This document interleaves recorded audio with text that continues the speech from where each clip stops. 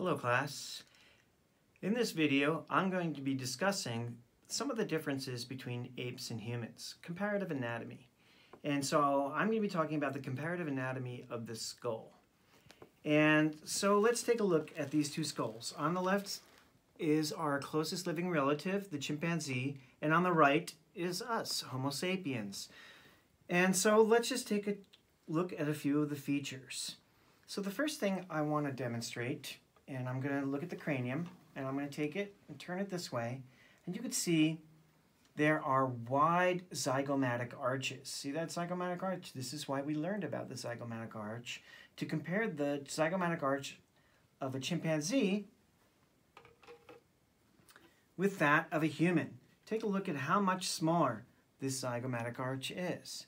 So this is where the chewing muscle, the chewing muscle connects to the mandible and then goes up through the zygomatic arch, and as you know, articulates along the temporal line.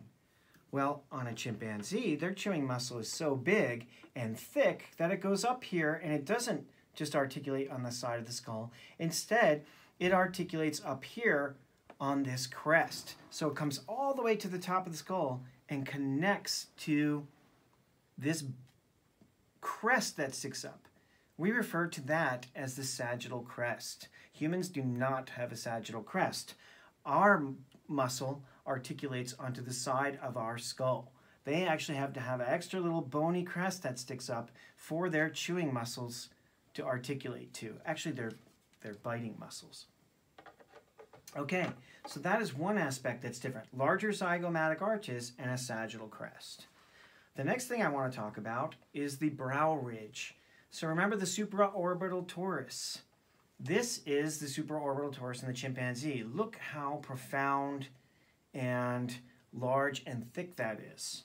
Now take a look at on the human. It's just a tiny little bump in comparison. So we look at it from the side, you can see there's a bump there for sure. But if you look at a chimpanzee, it's a massive bar. The supraorbital torus is very large on a chimpanzee. This also has to do with the chewing muscles. Their chewing muscles are so substantive that it puts a lot of pressure downward on their facial skeleton. And so the supraorbital torus provides a stable balance there to prevent it from putting enormous pressure on the facial bones. Okay. So, of course, the next thing I want to talk about is the nuchal region and the foramen magnum. Now, we've spoken about this before, but essentially the nuchal region on the great apes is similar to that of a cat's. It's a little bit more upright. They're not completely quadrupedal like a cat is, but they have neck muscles that stick out toward the back, and their foramen magnum is angled outward.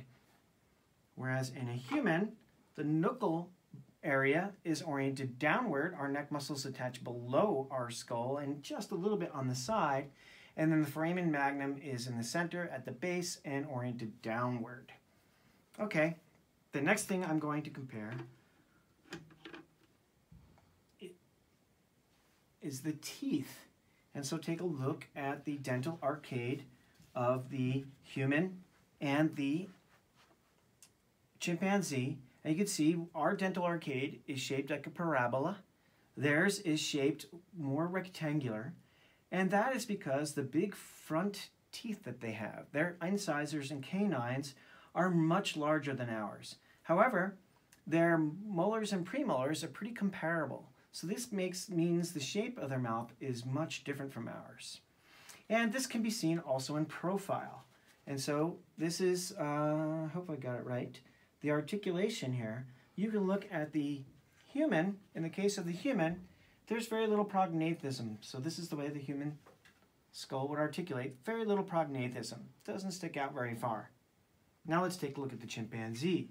They have a very angled face. Look at that prognathism that sticks out there. This is all about the shape of their front teeth as well. So they have a very angled face that slopes outward because of their alveolar prognathism. One last thing I want to mention is about the lower jaw. So I'm just going to take this off, and we can look at the mandible. First of all, look how much more substantial the mandible is on the chimpanzee from the human.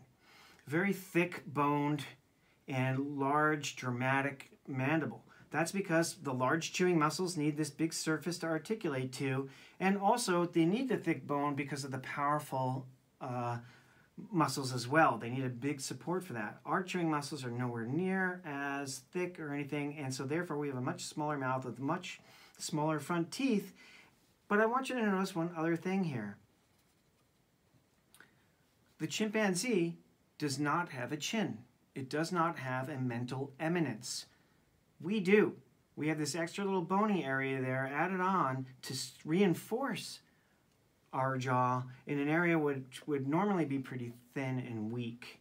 And so we have a chimpanzee, it just recedes there and there's a very thick bone there already. They don't need the extra bone. All right, let's stop it there.